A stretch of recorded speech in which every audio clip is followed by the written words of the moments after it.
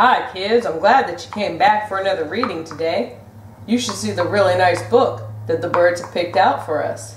Oh, what do you have? What do you have? Oh, yay, yay, yay. Well, today we have Bear's Loose Tooth by Karma Wilson and Jane Chapman. From a cave in the forest came a munch, munch, crunch, as Bear and his friends all nibbled on their lunch. Bear savored every bite. He gulped and he gobbled. Then there in his mouth something wiggled and it wobbled.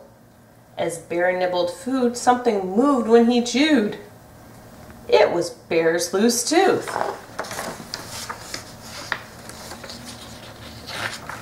Bear pointed in his mouth and he said, "Oh dear, my tooth feels funny. It's the one right here."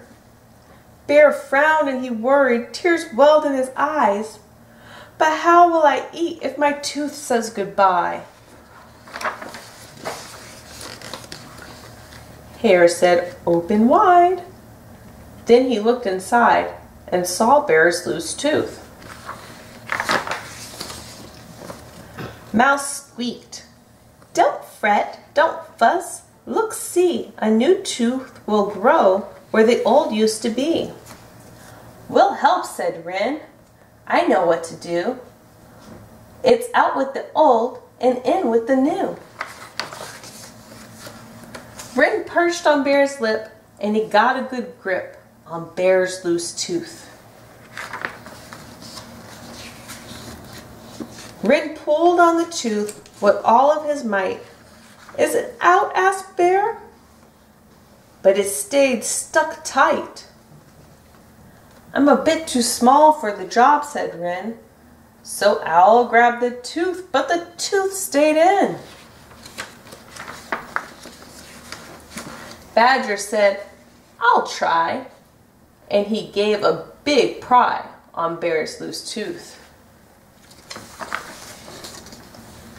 They all took a turn, but the tooth wouldn't budge.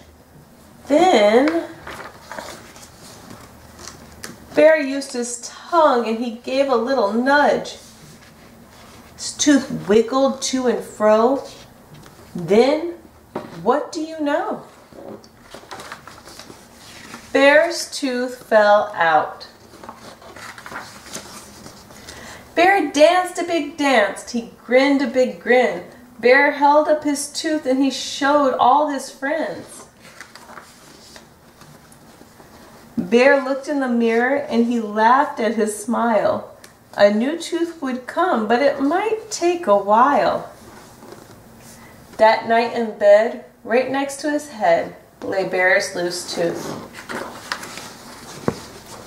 While he slept and snored, a fairy fluttered in and she left berries where Bear's tooth had been.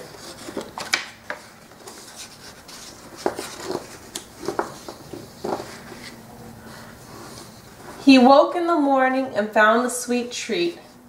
Bear's friends came for breakfast. They sat down to eat. Bear gulped and he gobbled and he felt something wobble. Uh-oh! Bear's loose tooth.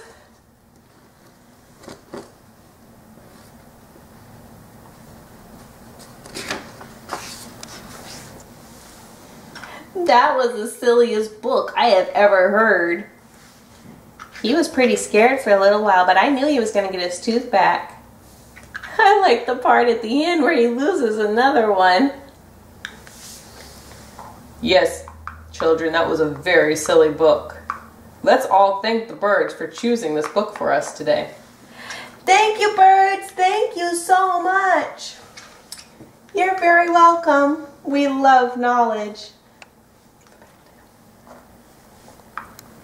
Well, kids, we'll see you again tomorrow for another book. We enjoyed having my celestial kids here. Have a good evening.